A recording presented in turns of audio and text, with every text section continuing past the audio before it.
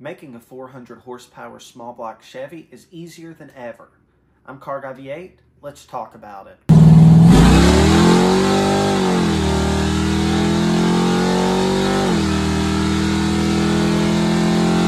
First, I'm going to talk about the cheapest way to get to the 400 horsepower mark, and you've probably already heard about this combo before, or combos similar to it, because there are a lot of them out there. Basically, you take an Edelbrock intake like an RPM air gap or Performer, and you take an Extreme Energy 282 or bigger camshaft, and then you throw a set of used Vortec heads on your current engine, and you will have approximately 400 horsepower, a little less if you go on the milder side with the camshaft, possibly more if you use a very large camshaft with those heads. The other way is you could just buy an entire engine from a junkyard or, from the Facebook Marketplace, a Vortec engine, and then put all these parts in that engine. And you will have close to 400 horsepower on this combo. But the Vortec head combo does have its risks, so I'm going to talk to you about that real quick. Several months ago, I bought a Vortec 350 for $200 that had thrown a rod out of its pan, and I really bought it for the cylinder heads because I had plans to use them on a different engine, and this was a cheap way to get into some Vortec heads. And so I pulled the heads, and luckily there was no damage on the heads, and actually they looked really good. So I took them to my local machine shop, which I've used many times in the past. Great shop. And unfortunately, he messaged me and said that both of them were cracked. Now, one of them was repairable, but at that point, I would have had an extra $100 into a single cylinder head without its matching pair. They were 906 casting numbers. And so I just decided, I was like, you know what, the good one, I just gave it to him for a little bit of in-store credit and decided to go a different route with my engine. Now, when I was in the machine shop, he did mention that a lot of guys bring their Vortec heads in there to get tested, either heads on an engine they already had, Facebook Marketplace heads, or even junkyard Vortec heads, guys hoping, just like me, that they've got a good set of heads, but a lot of times they end up being cracked. So you might be spending $100 or $200 just to essentially have scrap iron. So that is worth noting. You can buy new Vortec heads from Jegs. It winds up being roughly $800 for a set. So if you don't want to deal with all the unknowns of buying or pulling a set of heads, you can always buy a new set. Now, a 400 horsepower Vortec setup could be as cheap as a few $100s or more than $2,000. It's all dependent on the deals you find and the work you're willing to do yourself. The 383 in my El Camino has Vortec heads and a mild chem and an RPM air gap intake, and it is tons of fun.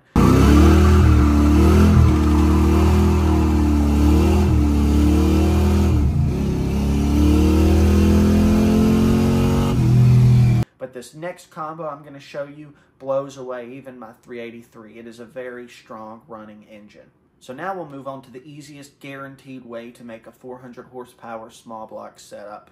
So the reason I say this is the easiest is because this is just a click of the mouse away and you can have these parts arrive on your doorstep and you will have a 400 horsepower setup.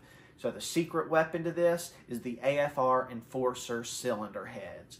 Now let me mention, I'm not affiliated with any of these brands in this video. I just have personal experience with both of these setups, and so I'm sharing that experience, and I really like the AFR Enforcer heads, and I will be buying another set at some point in the future. They have gone up just a little in price since I bought mine a couple years ago. They're a couple $100 higher than back when I bought mine. So for just $1,300, you could own a set of AFR Enforcer cylinder heads that flow 251 CFM at 500 and 600 thousandths lift.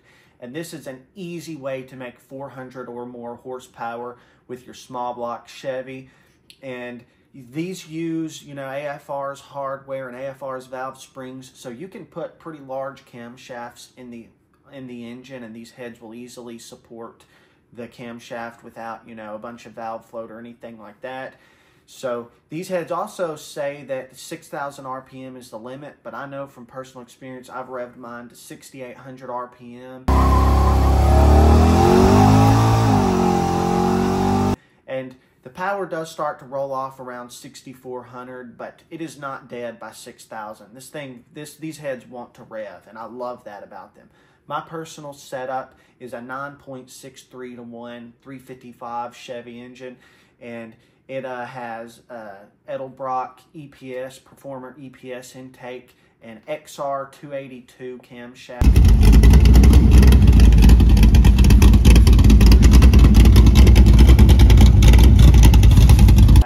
which is a hydraulic roller. I actually wound up running factory lifters with it because at the time I bought the Chem, I didn't know I would have a roller engine. I bought it for a different engine, but I put it in a factory roller block and used factory roller lifters.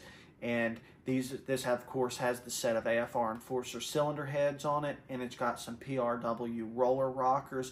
So the actual top end of this engine wound up being about $2,800, which, yes, that's some change, but it makes a good amount of power. It makes a little over 400. And Engine Masters has tested a couple of setups real similar to my engine using these heads. They've built a 383 that was 10 to 1 compression, so it was almost half a point higher than mine, and of course had 28 extra cubic inches, but it made 471 horsepower. I will mention it had a Edelbrock RPM air gap intake on it, so a little bit better intake, a little bit better compression, and a few more cubic inches, and it made 471 horsepower. And they also built a stout little 327 that it had a thumper cam, one of the 227, 241 thumper cams, and it made 440, I believe, 441 horsepower, which is quite respectable for a little 327.